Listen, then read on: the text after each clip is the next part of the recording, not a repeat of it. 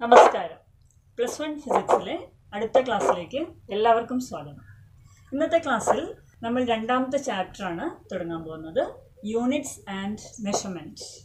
കഴിഞ്ഞ ക്ലാസ്സിൽ the scope and excitement of physics നമ്മൾ വളരെ ഡീറ്റെയിൽ ആയിട്ട് കണ്ടതാണ്. ദെൻ നമ്മൾ കൺക്ലൂഡ് ചെയ്തു, physics is the study of nature and natural phenomena. Okay, ഇന്നത്തെ ക്ലാസ്സിൽ നമ്മൾ യൂണിറ്റ്സ് ആൻഡ് മെഷർമെൻറ്റ്സ് എന്തൊക്കെയാണ്, ഈ യൂണിറ്റ് മെഷർമെൻറ്റ് ഈ വാക്കുകളൊക്കെ നിങ്ങൾക്ക് വളരെ പരിചയമുള്ള വാക്കുകളാണ്. എവിടെയാണ് നമുക്ക് യൂണിറ്റ്സ് ആവശ്യം വരിക, എപ്പോഴാണ് നമുക്ക് മെഷർമെൻറ്റ് ആവശ്യം വരിക, ഇതെല്ലാം നമുക്ക് അറിയുന്ന കാര്യങ്ങളാണ്. അതിനെക്കുറിച്ച് എന്നാലും സയൻറ്റിഫിക് ആയിട്ട് അല്ലെങ്കിൽ ഫിസിക്സിൻ്റെ രീതിയിൽ ഈ കാര്യങ്ങളെക്കുറിച്ച് ചർച്ച ചെയ്യുകയാണ് ഈ ലെസൺ. ഓക്കെ, ഫിസിക്കൽ ക്വാണ്ടിറ്റീസ് എന്ന് കേട്ടിട്ടുണ്ടാവും അല്ലേ? What are physical quantities? എന്താണ് ഫിസിക്കൽ ക്വാണ്ടിറ്റി എന്നുകൊണ്ട് അർത്ഥമാക്കുന്നത്? അല്ലെങ്കിൽ ഒരു എക്സാമ്പിൾ പറയാൻ പറഞ്ഞാൽ നിങ്ങൾക്ക് വളരെ പെട്ടെന്ന് പറയാൻ പറ്റുമായിരിക്കും. ഒരു ഫിസിക്കൽ ക്വാണ്ടിറ്റിക്ക് ഒരു എക്സാമ്പിൾ പറയും എന്ന് പറഞ്ഞാൽ ഏതൊക്കെ ക്വാണ്ടിറ്റീസിനെ കുറിച്ച് പറയാൻ പറ്റും? Yes, length, mass, time, these are all physical quantities. അപ്പോൾ ഫിസിക്കൽ ക്വാണ്ടിറ്റീസ് എന്താണ്? When you want to compare some characteristic of the energy or matter, we use a physical quantity, right? അതായത് വസ്തുവിൻ്റെ, നമുക്കറിയാം universe exist in the form of matter and energy. Universe matter energy ഈ രണ്ട് രീതിയിലാണ് universe സ്ഥിതി ചെയ്യുന്നത്. ആ ഈ യൂണിവേഴ്സിലെ മാറ്റർ അല്ലെങ്കിൽ എനർജി, ഇതിൻ്റെ ഏതെങ്കിലും ഒരു ക്യാരക്ടറിസ്റ്റിക്കിനെ കുറിച്ച് പറയുമ്പോഴാണ്, ക്യാരക്ടറിസ്റ്റിക് മീൻസ് പ്രോപ്പർട്ടി, അതിനെക്കുറിച്ച് പറയുമ്പോഴാണ് നമുക്ക് യൂണിറ്റ് അല്ലെങ്കിൽ മെഷർമെൻറ്റ് ആവശ്യമായിട്ട് വരുന്നത്. ഫോർ എക്സാമ്പിൾ, നമുക്ക് രണ്ട് റിബൺസ് ഉണ്ടെന്ന് വിചാരിക്കാം. ഒരു റിബൺ മറ്റേതിനോട് കമ്പയർ ചെയ്തിട്ട് നമുക്ക് എങ്ങനെ പറയാൻ പറ്റും? നമുക്ക് പറയാം, ഇപ്പോൾ രണ്ടെണ്ണം തന്നിട്ടുണ്ടെങ്കിൽ നമുക്ക് പറയാം നീളം കുറഞ്ഞത് അല്ലെങ്കിൽ നീളം കൂടിയത് അല്ലേ? അപ്പോൾ അവിടെ ആ റിബൺ എന്ന് പറയുന്ന ഒരു മാറ്ററാണ്. അതിനെ നമ്മൾ ആ രണ്ട് റിബൺസിനെ നമ്മൾ കമ്പയർ ചെയ്തു. എങ്ങനെ കമ്പയർ ചെയ്തു? Using length.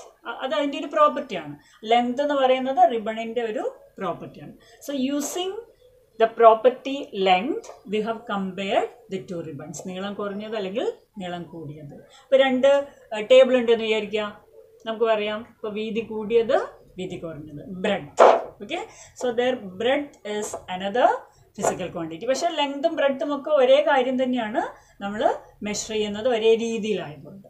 മറ്റു രീതിയിൽ പറഞ്ഞാൽ നമുക്ക് ഫോർ എക്സാമ്പിൾ രണ്ട് കല്ലുകളുണ്ടെന്ന് വിചാരിക്കൂ അല്ലേ? അവിടെ നമ്മൾ ലെങ്ത് ആണോ യൂസ് ചെയ്യുക? രണ്ട് കല്ലുകൾ ഉണ്ടെങ്കിൽ അതൊന്ന് മറ്റൊന്നിനോട് കമ്പയർ ചെയ്യുമ്പോൾ നമ്മൾ യൂസ് ചെയ്യുന്നത് എന്തായിരിക്കും? അതിൻ്റെ ഭാരം അല്ലേ? സോ മാസ് ഓർ നമുക്ക് വെയിറ്റ് ഏതെങ്കിലും ഒന്ന് ഉപയോഗിക്കാം നമുക്ക്. അപ്പോൾ ഈ രീതിയിൽ പ്രപഞ്ചത്തിലെ അല്ലെങ്കിൽ യൂണിവേഴ്സിലെ വസ്തുവിനെയോ എനർജിയെയോ കമ്പയർ ചെയ്യുമ്പോൾ അല്ലെങ്കിൽ അതിൻ്റെ പ്രോപ്പർട്ടി പറയുന്നതിന് നമ്മൾ യൂസ് ചെയ്യുന്ന ഒരു കാര്യമാണ് എന്ത്? മെഷർമെൻറ്റ് എന്ന് പറയുന്നത്. ഓക്കെ, അപ്പോൾ any physical quantity can be measured, അല്ലെങ്കിൽ മെഷർ ചെയ്യാൻ പറ്റുന്ന ക്വാണ്ടിറ്റീസിനെയാണ് നമ്മൾ എന്ത് പറയുക? ഫിസിക്കൽ ക്വാണ്ടിറ്റീസ് എന്ന് പറയുക. Physical quantities R quantities which can be measured, measure ചെയ്യാൻ പറ്റുന്ന ക്വാണ്ടിറ്റീസ്. അതിനാണ് നമ്മൾ ജനറലായിട്ട് ഫിസിക്കൽ ക്വാണ്ടിറ്റീസ് എന്ന് പറയുക. അതിന് എക്സാമ്പിൾസ് ആണ് ഇപ്പോൾ നമ്മൾ പറഞ്ഞതെല്ലാം. Length, mass, time, force, work, energy, momentum, ഇങ്ങനെ ധാരാളം ഫിസിക്കൽ ക്വാണ്ടിറ്റീസ് നമുക്ക് വളരെ പരിചയമായിട്ടുള്ളതുണ്ട്. ഓക്കെ, ഇനി why do we need units? എന്തിനാണ് നമുക്ക് യൂണിറ്റിന് ആവശ്യം? എന്താണ്? അതായത് when you want to measure A physical quantity, നമുക്കത് ഒരു സ്റ്റാൻഡേർഡ് രീതിയിൽ എക്സ്പ്രസ് ചെയ്യാൻ കഴിയണം അല്ലേ? അതായത് മറ്റൊരാൾക്കും മനസ്സിലാവുന്ന രീതിയിൽ, ആർക്ക് വേണമെങ്കിലും അല്ലെങ്കിൽ ഏത് രാജ്യത്തും മനസ്സിലാവുന്ന രീതിയിൽ അതിനെ എക്സ്പ്രസ് ചെയ്യാൻ കഴിയണം. ലോകത്തുള്ള എല്ലാ രാജ്യങ്ങളും തമ്മിൽ സഹകരിച്ച് മുന്നോട്ട് പോകുന്നത് കൊണ്ട് തന്നെ എല്ലാ കാര്യത്തിലും ഒരു സ്റ്റാൻഡേർഡ് റെഫറൻസ് ആവശ്യമാണ്. ഓരോ ഫിസിക്കൽ ക്വാണ്ടിറ്റിക്കും മെഷർമെൻറ്റിന് വേണ്ടി നമ്മൾ ഒരു സ്റ്റാൻഡേർഡ് യൂണിറ്റ് യൂസ് ചെയ്യുന്നുണ്ട്. Okay, different systems of units ആണ്. മുമ്പ് പല രാജ്യങ്ങളിലും സയൻറ്റിസ്റ്റ് പല യൂണിറ്റ്സ് ആണ് ഉപയോഗിച്ചിരുന്നത്. ഓക്കെ, അങ്ങനെയുള്ള ചില സിസ്റ്റംസ് ഓഫ് യൂണിറ്റ്സ് നമുക്ക് പരിചയപ്പെടാം. ഏതൊക്കെയാണ് മുമ്പ് ഉപയോഗിച്ചിരുന്ന സിസ്റ്റംസ് എന്ന് പരിചയപ്പെടാം. അപ്പോൾ ആ സിസ്റ്റത്തിലേക്ക് പോകുന്നതിന് മുമ്പ് നമ്മൾ പറഞ്ഞു ധാരാളം ഫിസിക്കൽ ക്വാണ്ടിറ്റീസ് ഉണ്ട്. ഫണ്ടമെൻ്റലായിട്ട് കൺസിഡർ ചെയ്യുന്ന ചില ഫിസിക്കൽ ക്വാണ്ടിറ്റീസ് ഉണ്ട്. Okay, there are some basic or fundamental physical quantities. അങ്ങനെയുള്ള ഫിസിക്കൽ ക്വാണ്ടിറ്റീസ് ആണ് length, mass and time. Okay, അപ്പോൾ സാധാരണ രീതിയിൽ ലെങ്ത്, മാസ്, ടൈം ഇത് മൂന്നുമാണ് ബേസ് ക്വാണ്ടിറ്റീസ് അല്ലെങ്കിൽ ഫണ്ടമെൻ്റൽ ഫിസിക്കൽ ക്വാണ്ടിറ്റീസ് എന്ന് പറയാം. And all other physical quantities can be obtained from the fundamental quantities. അപ്പോൾ അതുകൊണ്ട് തന്നെ you can have fundamental units and you can get the other units from fundamental units. So units can be generally classified into two types: fundamental units and derived units. Okay, fundamental units and derived unit. ഏറ്റവും basic ആയിട്ടുള്ള ക്വാണ്ടിറ്റീസിനാണ് fundamental quantities. അതിന് measure ചെയ്യാൻ use ചെയ്യുന്ന യൂണിറ്റ്സിനാണ് fundamental units എന്ന് പറയാം. And all the physical quantities which can be obtained from fundamental quantities are called derived quantities, and the units used for the measurement of derived quantities are known as derived units. Okay, fundamental quantities ഉപയോഗിച്ചിട്ട് നമുക്ക് കിട്ടുന്ന ക്വാണ്ടിറ്റീസിനാണ് derived quantities എന്ന് പറയാം. ഈ derived quantities കിട്ടാൻ വേണ്ടി അല്ലെങ്കിൽ derived quantitiesന് ഉപയോഗിക്കുന്ന യൂണിറ്റ്സ് ആണ് ഡിറൈവ്ഡ് യൂണിറ്റ്സ് എന്ന് പറയും. അതായത് ഫണ്ടമെൻ്റൽ യൂണിറ്റ്സ് ഉപയോഗിച്ചിട്ട് കിട്ടുന്ന യൂണിറ്റ്സ് ആണ് ഡിറൈവ്ഡ് യൂണിറ്റ്സ്. ഈ മൂന്ന് ഫണ്ടമെൻ്റൽ ക്വാണ്ടിറ്റീസ് എക്സ്പ്രസ് ചെയ്യുന്ന യൂണിറ്റിനനുസരിച്ചിട്ട് we have different systems of units. ഏതൊക്കെയാണ്? MKS system, FPS system and CGS system. Okay, അത് ഓരോന്നിലും length, then mass, time. MKS യൂണിറ്റിൽ length is expressed in metre, okay, mass in kilogram and time in seconds. അതിനനുസരിച്ചിട്ടാണ് നമ്മൾ M four metre, K four kilogram and S four seconds. അങ്ങനെയാണ് MKS units എന്ന് കിട്ടുന്നത്. ഇനി രണ്ടാമത്തേത് FPS system. FPS system stand for foot, pound, second. Okay, foot അടിയിൽ നീളം അളക്കും അല്ലേ, ഇത്ര അടി, 5 അടി, 6 അടി, ആ രീതിയിൽ. അപ്പോൾ അതാണ് foot. Then mass measured in pounds and time in seconds. So that is FPS system. CGS system, where length is measured in centimeters, then mass measured in gram and time in second. So C for centimeter, G for gram and S for second. So CGS system. ഇപ്പോൾ എല്ലാ രാജ്യങ്ങളിലും ഉപയോഗിക്കുന്നത് ഒരേ system of unit ആണ്. That is known as system international. Okay, system international, that is the system of units widely accepted all around the world. മുഴുവൻ ലോകത്ത് മുഴുവൻ എല്ലാ രാജ്യങ്ങളിലും ഉപയോഗിക്കുന്ന സിസ്റ്റമാണ് system international. It is also known as SI system. ഈ SI സിസ്റ്റത്തിൽ we have more quantities used as fundamental quantity. You have 7 fundamental quantities and 2 supplementary quantities. മുമ്പ് ഉപയോഗിച്ചിരുന്നതിൽ 3 മാത്രമേ ഉണ്ടായിട്ടുള്ളൂ, ലെങ്ത്, മാസ്, ടൈം. പക്ഷേ SI സിസ്റ്റത്തിൽ 7 ക്വാണ്ടിറ്റീസ് ആണ് ഫണ്ടമെൻ്റൽ ക്വാണ്ടിറ്റീസ്.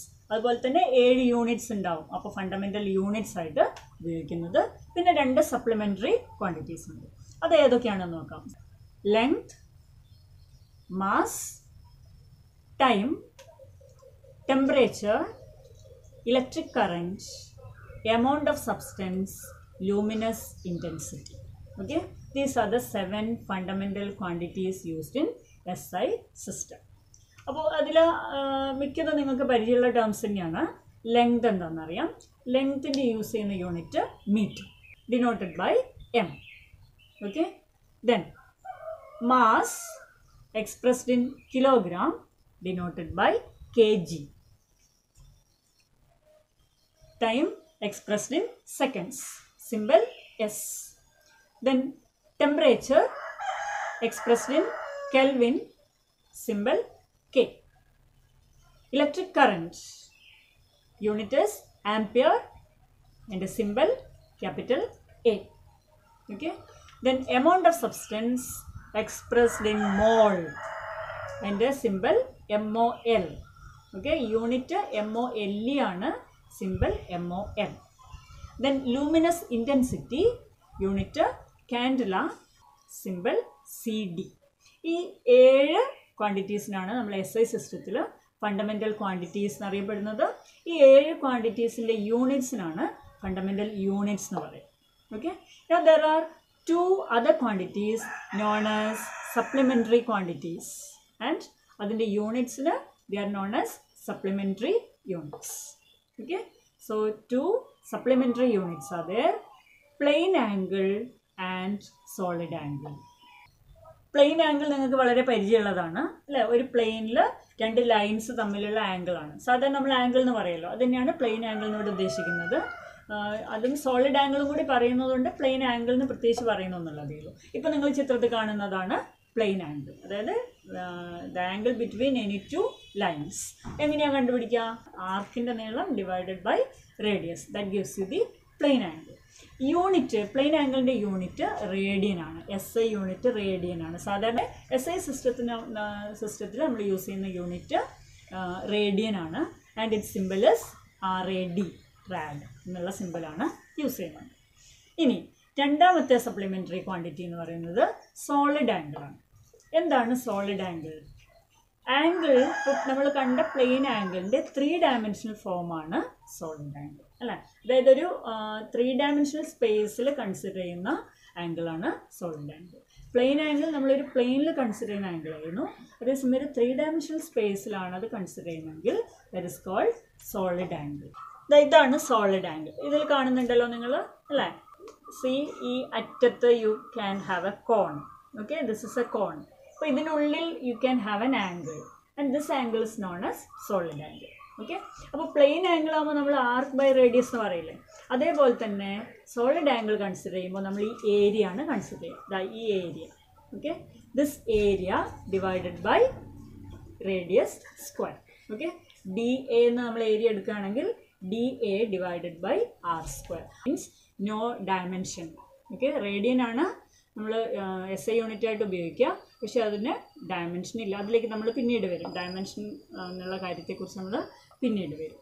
പിന്നെ അതേപോലെ തന്നെ സോളിഡ് ആംഗിളിന് മുകളിൽ ഏരിയ, താഴെ R square, DA divided by R square.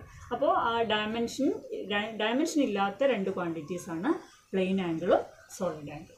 Okay, solid angle is expressed in steradian. Okay, അപ്പോൾ SI സിസ്റ്റത്തിലെ ഫണ്ടമെൻ്റൽ ക്വാണ്ടിറ്റീസ് ആണ് നമ്മളിപ്പോൾ പറഞ്ഞത്. There are 7 fundamental quantities and 2 supplementary quantities in SI system. ബാക്കി എല്ലാ ക്വാണ്ടിറ്റീസും ഡിറൈവ്ഡ് ക്വാണ്ടിറ്റീസാണ്. ഓക്കെ, SI സിസ്റ്റത്തിൽ മറ്റെല്ലാ physical ക്വാണ്ടിറ്റീസും derived quantities ആയിട്ടാണ് കൺസിഡർ ചെയ്യുന്നത്. ഡിറൈവ്ഡ് ക്വാണ്ടിറ്റീസ് എന്ന് പറഞ്ഞാൽ എന്താ? The quantities which can be obtain from fundamental quantities. Fundamental quantities ഉപയോഗിച്ചിട്ട് ഡിറൈവ് ചെയ്യുന്ന ക്വാണ്ടിറ്റീസിനാണ് നമ്മൾ ഡിറൈവ്ഡ് ക്വാണ്ടിറ്റീസ് എന്ന് പറയുക. ഓക്കെ, അതുപോലെ തന്നെ the units which can be obtain from fundamental units, they are known as derived units. Okay, അപ്പോൾ ഇത്രയും കാര്യങ്ങൾ നമ്മളിപ്പോൾ മനസ്സിലാക്കിയത് നിങ്ങൾക്ക് ഞാനിപ്പോൾ എക്സ്പ്ലെയിൻ ചെയ്ത് നിങ്ങൾക്ക് മനസ്സിലായിട്ടുണ്ടാവുമെന്ന് വിചാരിക്കുകയാണ്. 2 കാര്യം മാത്രമേ കാര്യമായിട്ട് പറഞ്ഞിട്ടുള്ളൂ. What are fundamental quantities and derived quantities, what are fundamental units and derived units. Okay, fundamental quantities or fundamental units are the base quantities or base units. Derived quantities are the quantities which can be obtained from fundamental quantities. അതുപോലെ തന്നെയാണ് derived units are the units which can be obtained from fundamental units. Okay, അപ്പോൾ ഒരു example consider ചെയ്യാം നമുക്ക് derived unitsൻ്റെ ഒരു example. ഇപ്പോൾ പറഞ്ഞല്ലോ fundamental quantities വരുന്നത് ഏതൊക്കെയാണ്? Length, mass, time, temperature, electric current, luminous intensity, amount of substance. ഈ 7 fundamental quantities, then 2 supplementary quantities, plane angle and solid angle. Okay, ഇനി ഇത് ഉപയോഗിച്ചിട്ട് കിട്ടുന്ന മറ്റെല്ലാ ക്വാണ്ടിറ്റീസും നമുക്ക് ഡിറൈവ്ഡ് ക്വാണ്ടിറ്റീസിൽ ഉൾപ്പെടുത്താം. അങ്ങനെ ഒരു ഡിറൈവ്ഡ് ക്വാണ്ടിറ്റി ഒന്ന് ആലോചിച്ച് നോക്കൂ. ഇപ്പോൾ ഈ പറഞ്ഞ ഫണ്ടമെൻ്റൽ ക്വാണ്ടിറ്റീസിൻ്റെ ടേംസിൽ എക്സ്പ്രസ് ചെയ്യാൻ പറ്റുന്നത്. ഫോർ എക്സാമ്പിൾ ഏരിയ അല്ലേ, വാട്ട് ഈസ് ഏരിയ? ഇപ്പോൾ ഒരു സ്ക്വയർ അല്ലെങ്കിൽ ഒരു റെക്റ്റാങ്കിൾ ഏരിയ എങ്ങനെയാണ് കണ്ടുപിടിക്കുക? Length into breadth. അപ്പോൾ ലെങ്ത്ത് യൂസ് ചെയ്തിട്ട് ലെങ്ത് 2 തവണ യൂസ് ചെയ്തപ്പോൾ കിട്ടിയതാണ് നമുക്ക് എന്ത്? Area. So area is A derived quantity. അപ്പോൾ ഏരിയയുടെ യൂണിറ്റും ഡിറൈവ്ഡ് യൂണിറ്റും. അതുപോലെ volume, length into breadth into height, that is another derived quantity. അതിൻ്റെ യൂണിറ്റ് എന്താ? Metre cube. It's A derived unit. Okay. അപ്പോൾ ഈ രീതിയിൽ ഫണ്ടമെൻ്റൽ ക്വാണ്ടിറ്റീസ് ഉപയോഗിച്ചിട്ട് ഡിറൈവ് ചെയ്യുന്ന ക്വാണ്ടിറ്റീസ് ആണ് derived quantities and the corresponding units are known as derived units. Okay. അപ്പോൾ ഈ ഒരു രീതിയാണ് നമ്മൾ SI സിസ്റ്റത്തിൽ യൂസ് ചെയ്യുന്നത്. സിസ്റ്റം ഇൻ്റർനാഷണൽ SI സിസ്റ്റത്തിൽ യൂസ് ചെയ്യുന്നത് ഇത്രയും ഫണ്ടമെൻ്റൽ ക്വാണ്ടിറ്റീസും അതുപയോഗിച്ചിട്ട് കിട്ടുന്ന ഡിറൈവ്ഡ് ക്വാണ്ടിറ്റീസാണ്. അപ്പോൾ ഈ പറഞ്ഞ കാര്യങ്ങളൊക്കെ, എക്സ്പ്ലെയിൻ ചെയ്ത കാര്യങ്ങളൊക്കെ നിങ്ങൾക്ക് മനസ്സിലായിട്ടുണ്ടാവുമെന്ന് വിചാരിക്കുന്നു. എന്തെങ്കിലും സംശയം ഉണ്ടെങ്കിൽ നിങ്ങൾക്ക് കമൻറ്റ് ചെയ്യാം.